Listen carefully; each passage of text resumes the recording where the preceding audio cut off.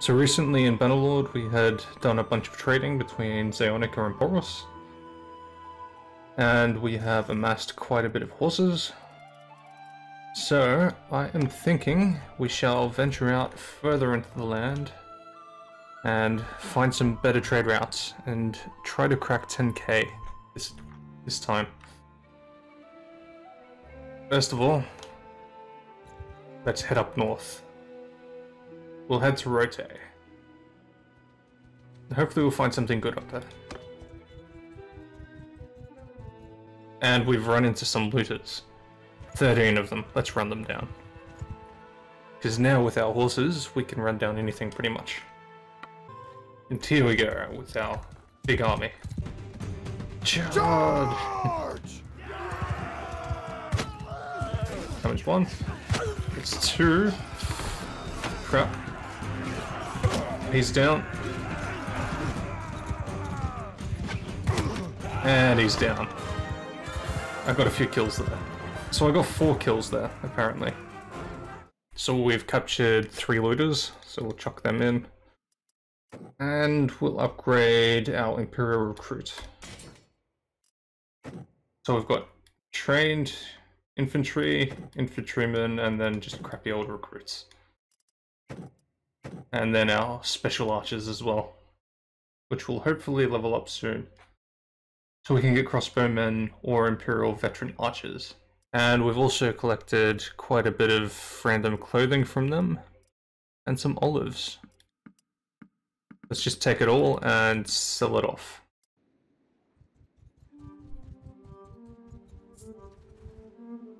Okay, so that netted us 126. Now let's look at what we can buy to sell at other places. So grain is relatively cheap here. So we'll pay 744 for that, buy the grain, and hopefully find somewhere that we can sell it for more.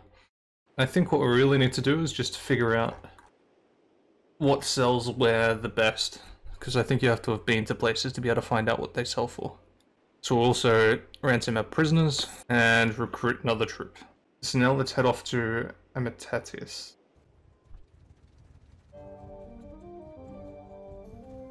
So grain still sells only for 10 here. What else is there around here? Because we can always sell it back for 10.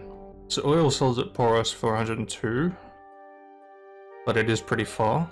Tools sell at Zeonica for quite a price. So we'll sell off some grain.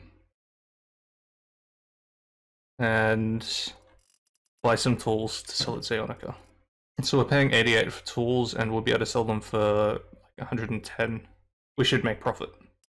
So back to Zeonica.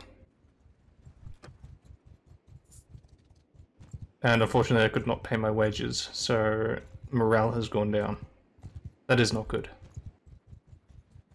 Ooh, there's a lord we can talk to. Let's talk to them. So hopefully we can learn more about that quest. So he is Garius, rightful emperor of the Caladrians.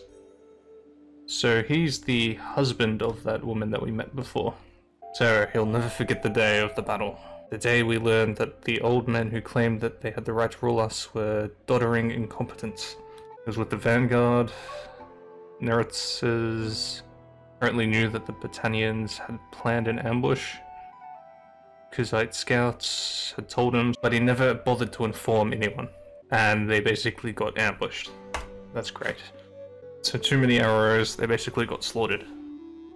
And then Britannian flaxmen came in screaming out of the trees, and they couldn't shoot him down because they didn't have any archers. That's really stupid. So he ran, okay.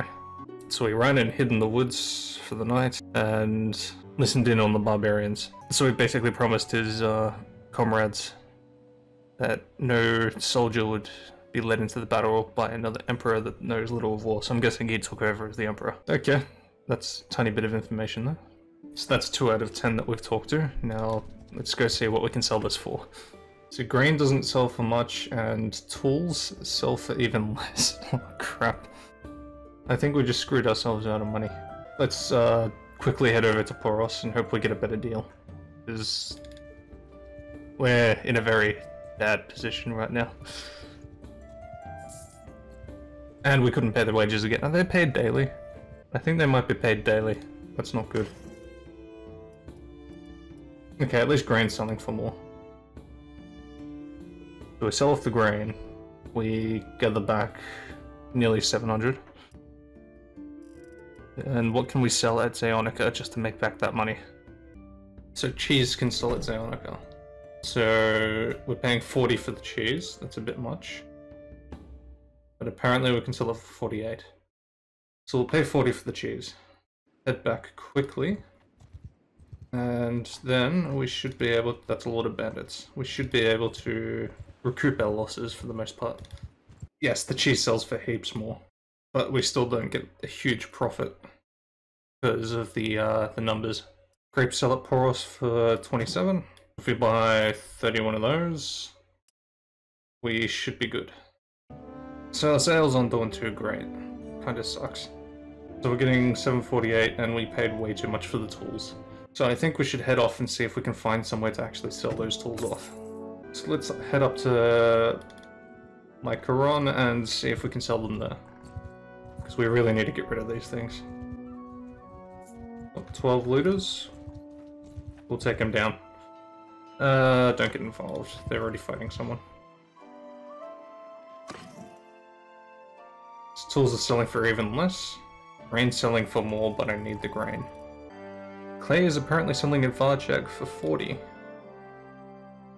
If I buy all of this,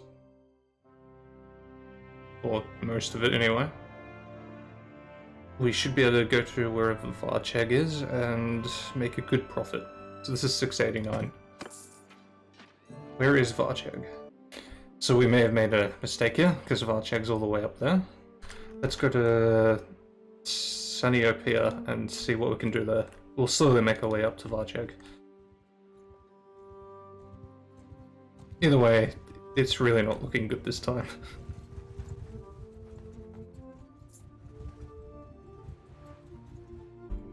So we've made a profit for tools now.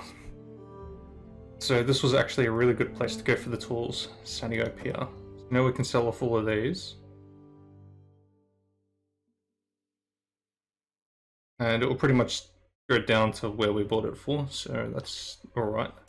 But we make a good profit off the top. So that's 2k in profit pretty much. The clay does not sell for good. We've got other stuff. So dates would sell really good here. And beer would sell at Zeonica for a really good profit. But I think we should head on north and get to Varcheg to sell off this clay.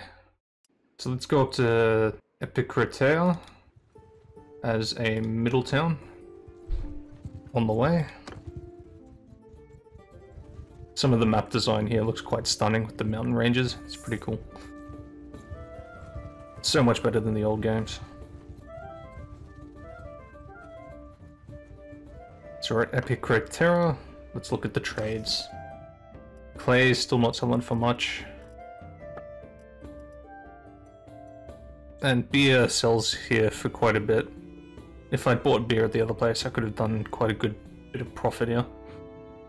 Tools are selling for ridiculously low here as well. We'll just buy our tools back.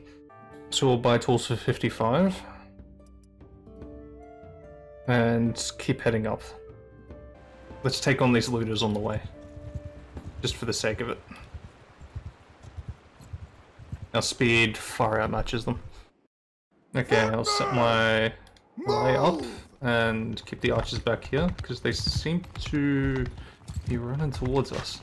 So you guys can stay there, and the archers can take care of them.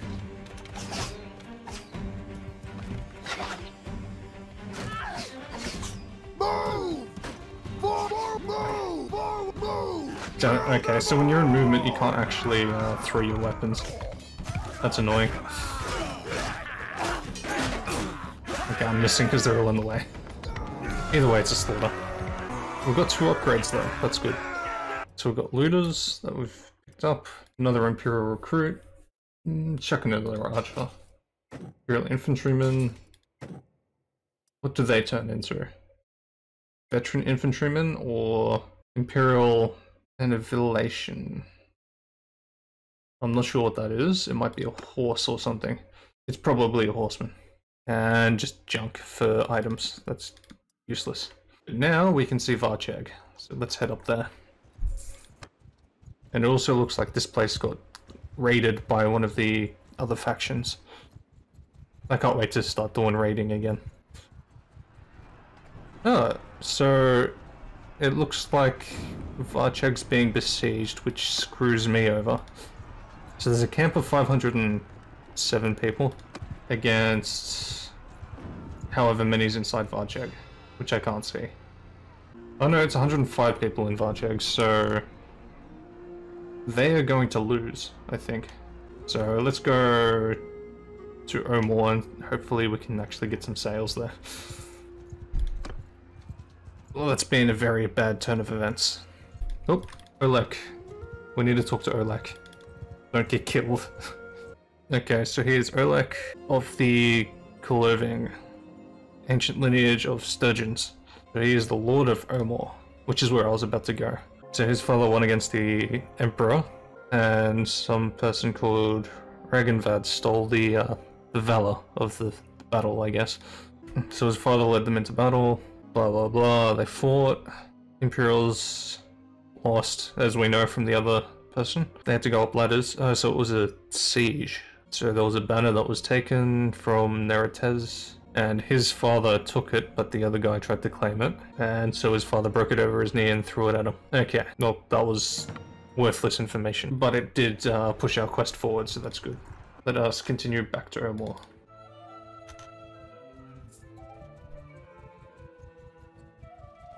Oh, there's another person to talk to, and another one. Okay, so what does he know about the battle? It was this madness, greatest player struck against the Empire, and they squandered it squabbling over that flag. So basically, Ragenvad really tried to take over the honor of the battle, and tried to attack the other guy's father, so that's why he broke it. And so it's just a bunch of people fighting over the valor of the battle. So this is generally a lot of wasted information. Okay, let's try and catch this other guy before he disappears, because we can get that quest down pretty quick if this keeps happening. So what does this guy know about the battle? The day his father died. So the Battanians pledged to support them in the battle, and they didn't help. So the Battanians were the ones that killed the Emperor's, or the Emperor, pretty much. So these guys did the siege while the other guys ambushed the Emperor on the way to the siege. So it's just like a load of boring stuff. All these people fighting over the honor and who gets what, etc. I guess it makes sense for a Nordic people. Vikings always seem to fight over who's better person, etc. So we can sell off these shirts. Clay will sell for a profit. Not a huge profit, but a profit. And the tools, they would be a profit, but not a big enough profit. The pottery, on the other hand, is a really good deal. So let's buy out all the pottery. What else can we buy out? Beer is also cheap here. So I think we'll buy a bunch of beer. Unfortunately, we can't afford too much, so we'll buy 10 cases of beer. And send off. I've gained a level. And we've got another Imperial recruit leveled up.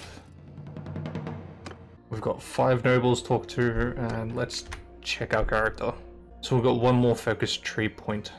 I think we'll chuck it into trade. Again. So let's head off and find a new area to go to. We'll head back over here. And then make our way back down and see if we can make some profits on the way back to Poros. So the pottery is already selling for double, so we'll sell that off. Beer is selling for a profit, we'll sell that off. And we'll get some more grain because we need food. Let's make it 20. Even round number. And let's head off. Back to... we'll go rotate. Rotate. Just to make it a bit different.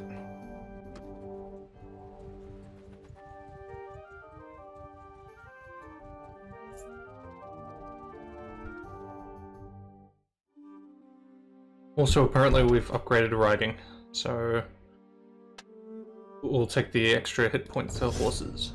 Going to trade. Bulls are selling for crap all, and the grain selling for crap all. Let's see if we can get any cheap prices around here. So salt is apparently going for a good price, so we'll go and buy that, see what we can do.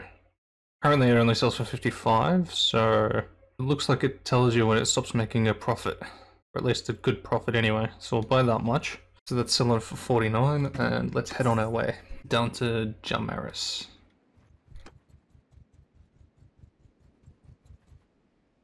So salt is a terrible sale here. What else is cheap? So linen's cheap here as well.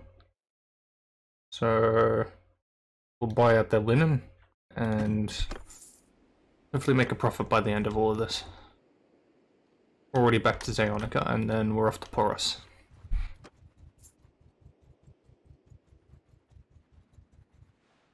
So the tools sell for a bit better here, but not good enough. And hopefully we can make one last trade before we get to Poros and sell for a good profit. Unfortunately it looks like there's no good deals, so let's finish it up at Poros. And it looks like we'll get shafted except for the linen. The linen's selling for a huge amount. We'll sell that off. Salt is a lot less than expected and the tools are still selling for crapple. So far we've made a loss over this time. I don't think we've actually gained anything.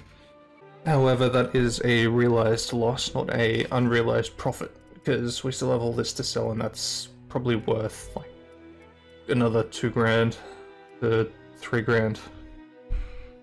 So we're actually doing alright.